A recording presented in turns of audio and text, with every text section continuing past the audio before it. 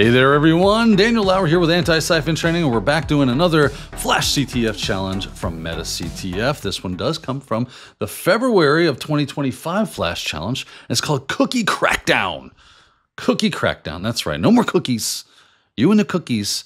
Obviously it's not the tasty treat that we all love and enjoy and grew up watching a big blue monster lose his mind over. No, these are the cookies inside of your web browser that websites use for all sorts of intents and purposes, some better than others. And maybe every now and then we go, you know, I don't like a cookie. I don't want a cookie. Cookie bad.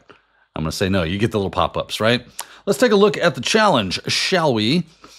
Here it is, Cookie Crackdown. Here's the problem. We're auditing some websites to check if they're GDPR compliant. Uh-oh. And I'm pretty sure this site, obviously there is a little link there, so if you want to click on that, you can. It says this site isn't GDPR compliant when it comes to their cookies. And that es no bueno, right? That is not what we want. If you're doing some sort of audit, obviously security is an important thing, and that's why you're here. That's why you like doing this kind of stuff. And there are laws and regulations about how cookies must be handled and worked with. And specifically, this one is citing the GDPR, right? The European, the EU version of this is what you must and must not do with your IT systems. Let's go take a look at that. I actually went and looked it up. Here is the GDPR cookie compliance area. It's fairly straightforward. There's actually more to it than this as far as like definitions and things of that nature. So I actually would recommend you go here. It's just at HTTPS. It's right up here. Actually, I'll grab this. I'll copy, and that way you can see it really well. Open up this thing here, and we will just kind of paste it in. There it is. GDPR.eu/cookies. Easy. I like that's so small and simple. Don't you love that? That's great stuff. So there it is. That's where you need to go.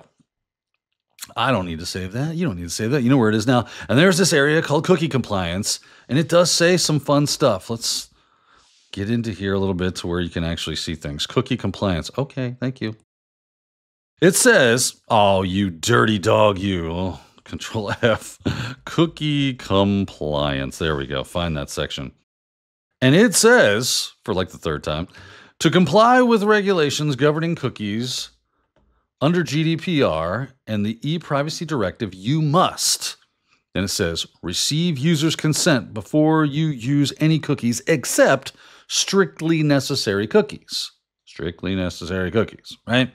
It says that you must provide accurate and specific information about the data each cookie tracks and its purpose in plain language before consent is received. Document and store consent received from users. Allow users to access your service even if they refuse to allow the use of certain cookies, right? So you can't tell them, you can't come. You didn't like my cookies, I'm not letting you in. You can't do that. And then make it easy for users to withdraw their consent as it was. So it has to be as easy as it was for them to give the consent as it is to withdraw it, right? In the first place. So fairly straightforward stuff. We get it, right? Okay, you got to ask for consent for cookies. For anything that's not a strictly necessary cookie. I must make it easy for them to withdraw their consent and make it as easy as it was for them to give consent. There must be there must be this. You must document and store consent. There's just a handful. What was it? 5 things? Fairly simple. According to what we saw here, they're saying that we're doing an audit of some websites to look for compliance, and they're pretty sure that this site is not compliant. Okay. So how do we find this out? This is, well, good news is this is very beginner friendly. It's a very simple, straightforward challenge.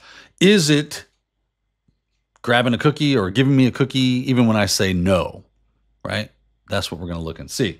Now I've clicked the link and it does pop up here. This is what it looks like. The only difference that you're going to see is that my site is a little bigger and I make that so that you can see what is going on my screen. But if you're following the bouncing ball on your screen, you should see this, but probably much smaller. And it says, we're using a cookie whether you like it or not, but it does have a flag. So like I said, very beginner friendly, help you understand where cookies are and how you can get access to them and things of that nature. It says declining makes you feel better, but it doesn't actually stop the cookie from existing, which is a violation of GDPR. If I click decline, unless it is a strictly necessary cookie, right? I believe that's what it did say, right? Let's go back. It says right here, receive user's consent before you use any cookies except strictly necessary cookies.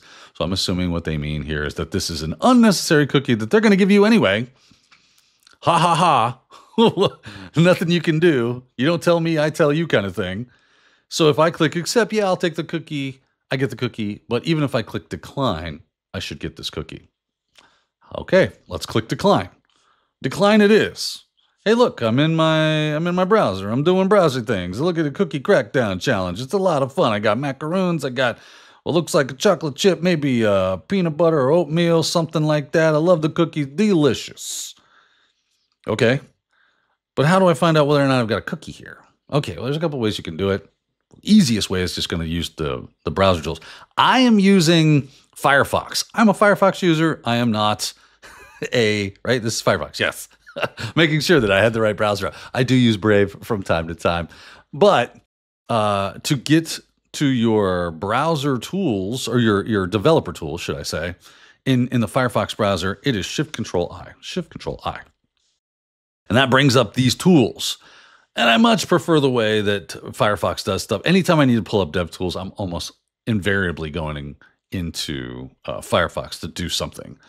But it's not the only way to do things. You can obviously go to Tools and look for Browser Tools right around there. And then look for those Developer Tools right there. Developer Tools, and bam, it pops up. If you're using another browser, your mileage may vary on how this works, but it's going to be something similar where you're going to have to go into the settings area. Do I have Brave on this Kali? I don't think I do. Not Brace, Brave, no Brave. All right, so I don't have Brave installed. I don't have Chrome installed. What are you going to do? This is kind of like a fairly clean install of Kali, and it only comes with Firefox by default. So that's what I'm rolling with. But find your developer tools and open them up. Once we have that in here, look for something called like storage. And in storage, ooh, it's so small. You can see there's an area that says cookies. And guess what it's storing in the cookies area? Any cookie. And oh, look, there's a name of a cookie called flag. And there's a value. Oh man, that sure looks like a flag that we're used to, this MetaCTF. And it says non-consensual cookie crackdown. Yep. And if you want to, you can just double click on the value, right click, copy, and then paste that in and solve the puzzle. That's one way of doing it. It's a fairly simple, straightforward way. You already have the tools built into your browser. Again, if you're running like Brave or Chrome or some other browser, you just have to find out how to get your browser tools up, do that, and then find the storage area. Where is it storing cookies? And you can bounce through. I would highly recommend actually kind of bouncing through a lot of the different stuff to see what all these things are. If you're new to this is a beginner-friendly challenge. So this might actually be very new to you, and that's totally cool. While you're here, take a walk around, flip some buttons, click some dials, do things and look and see what is this and what does it do. Kind of get some information, because having some familiarity with that is going to help you out in other ways. You could also use a tool like Burp Suite or Z-Attack Proxy. These things will help us do it. I've got Burp Suite. I'm running Kali. I could do it with Burp Suite. You want to take a look at that? Why not? What the heck? Let's do it. Show you another way. Now, of course, I have a tool called Foxy Proxy, which helps me do this. Right? I've got this thing where I can easily turn my proxy on or off for the browser. Otherwise, you got to go into the settings, and you've got to find where that area is. I think in Firefox under privacy and security. And then you got to scroll and look for, is this where they're doing it now? You know what? I use Foxy Proxy so much that I don't remember where they're putting the proxy, which of course you can always search for like proxy settings, and look, network settings right there, hit settings. And then you can say, hey, use the system settings, which is what I have it set for. So I can use Foxy proxy. I can say no proxy. I can manually set the proxy configuration. So if you don't want to use an extension like Foxy proxy, you can just make sure to go in here and set that manual and give it your 127.0.0.1 on port 8080. That's the default settings for using Burp Suite. And I click OK, but I'm going to use the system settings. I'll just cancel out of here. And then all I got to do, and if you want Foxy proxy, of course, it's just a Google search away for Foxy proxy. Of course, I'm using Firefox, and it's an add-on or extension, whatever you want to look for. And there you go. You click it, you hit add. Mine says remove, obviously, because I have it installed already, but yours would say install, and then you would install it, and you would have it up here. And then to configure it, you just go to options.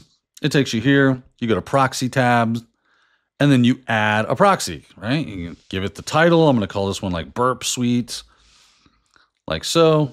Of course, it's a little rough for you to see. There we go. And then I will need to give it a host name, which is the actual IP address, which is 127.0.0.1. It's your local host IP. And then the port of 8080. You can choose a color. I'm feeling, I don't know, red today looks good. Why not? Hit select. And now it's ready, just so you can easily kind of see it. And save. Right? Bada bing. And now when I go to Foxy proxy, I should have this one called Burp Suite, which I do, right? I just label mine proxy on because I use different proxies, not just Burp Suite. So if I'm wanting to turn my proxy on, whatever one I'm using should be fine for that. If I needed one specifically for Burp Suite, I could do that. I can make another one for Zap. I can go and so on and so forth. If I'm using other proxy type things, it works really well. So I highly recommend you install Foxy proxy for this intents and purposes. Again, beginner friendly. I'm trying to give you some beginner information in this video. All right.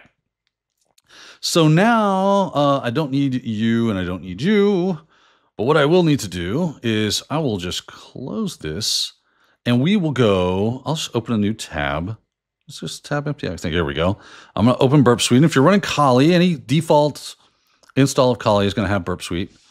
So you just type in burp, click the thing and hit OK.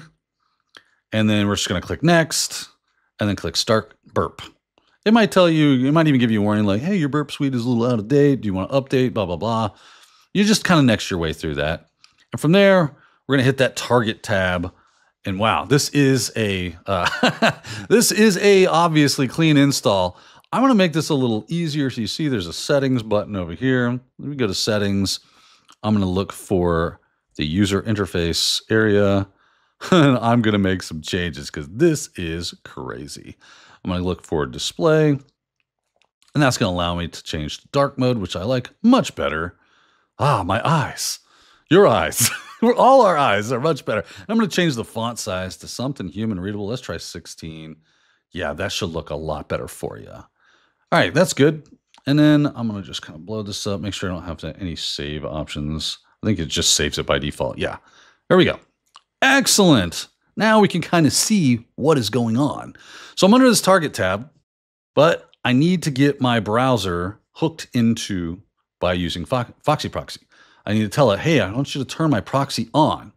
The proxy is now on. So when I go here and I click this site, you'll notice I get this accepting again. But now when I go over to Burp Suite, you notice I've got things going on, right? I've got the MetaCTF stuff. But I'm looking for that cookie crackdown. I'm just going to right click on that and click add to scope. And then click yes. And now it will only log. So basically it's just logging all the web requests that are being made from my browser through this. That's why the idea of proxy. So I'm sending any information that my browser is trying to do to Burp Suite first. It's going, hey, go to Burp Suite. Burp Suite's going to kind of look at all this stuff and give you the ability to fiddle with it and finagle with it if you like, and then send it on its way, right? A proxy, right? Here, you hold this first and then you send it for me. You're doing things for me. But once it goes to Burp Suite, it allows Burp Suite to give you the option to see what's going on under the hood. All I did was click a link, and now let's do this. Let's go back. I'm going to go to the proxy tab, And I'm going to go to HTTP history, right? This is the history of everything. And I'm going to clear this out. So I'm just going to right click and I'm going to clear my history. And then I'm going to click yes. Yeah, I want it clear. Okay. And then I'm going to go back to our browser and I'm just going to refresh the page. Then let's go back to Burp Suite and you'll notice I've got a request. Yay, right? It's intercepting those requests and it's also forwarding them along to where they're going. And that's why my browser experience looks normal. And if I click decline, that might actually get me something as well, but it's all within that one. That was probably just some JavaScript of a pop-up. It was all encompassed within this one request for cookie crackdown. And in here though, I should be able to, yep, right there. I'm gonna highlight it. It has set cookie. Let's see if you can see this, and I'll full screen for you. And there is the text that I highlighted to your left. And you notice it has that cookie there, letting me know that that cookie has been set. And it is in my request as well. It is right here. If I highlight this, you can see over here, it also shows me the cookie. So using something like Burp Suite would be a more professional way. I guess if you were doing like a web app pen test, this is a web application. So if you're learning about web app security, using something like Burp Suite would be in the long run a better way to go, even though you could totally and easily just use the dev tools like we saw before. Burp Suite's a cool tool. This is obviously just kind of very rudimentary, trying to get your feet wet, dip your toe in the water of, what's this Burp Suite thing? Obviously, there was a little bit to getting it set up, but hopefully you're like, hey, Burp Suite's not a big scary monster anymore. Maybe I could actually work with this thing and kind of explore how things go and find things like flags to solve problems on MetaCTF. And there you go, kids. Lots of fun. Like I said, beginner-friendly stuff, so don't feel bad if you're like, oh, I've never seen this stuff before. That's the idea. We want to make sure that everybody has some fun and learns a thing or two on the platform. That said, speaking of the platform, if you haven't signed up for MetaCTF, maybe you've just kind of found this video and thought it was interesting, go sign up, metactf.com, right? Get you a sign up. It's free. And then you can start playing along with us, having fun, learning about cybersecurity, hacking stuff. Really, really cool. Good time had by all. And of course, give them a like and a follow when it comes to their YouTube and their socials. If you would, and you found some value out of this video, please do the same for Antisyphon Training. That's where I'm from. We kind of work with them. They work with us. We have a really good symbiotic relationship, and we want you to be a part of the fun. So definitely give us a like and subscribe and follow and all that other good stuff on all our socials here on YouTube. Whew. I feel like a real YouTuber every time I say that, and I say that every time I say that. This is a lot of fun. Thanks for watching, everyone. Until next time, have a great day.